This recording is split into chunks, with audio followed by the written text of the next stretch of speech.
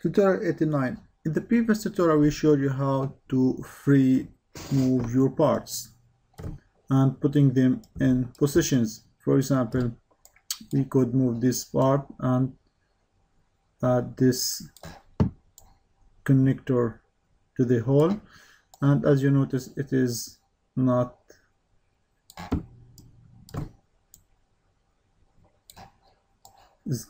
accurate and it's not very direct to add them. So this way of fast assembly is just random assembly and you don't know any references to your positioning for your parts.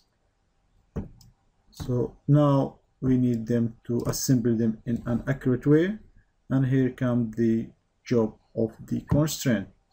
For example, now I want this disk to be parallel to some kind of planes. So let's go to the constraint. When you click, you find the different types of constraint. You have the mate, you have the angle, tangent, and insert.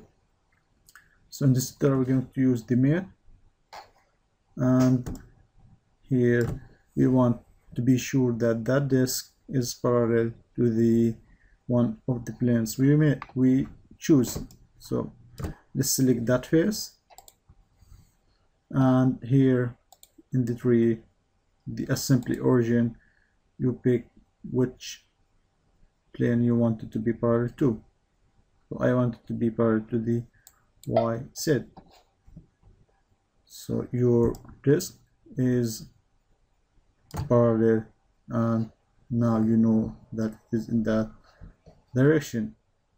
When we are done, click apply. So another way to make a mate, for example, if you made this part to this face, they're going to be parallel or matching.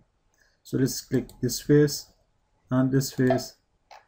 So Inventor putting two faces on each other, and here you can reverse the direction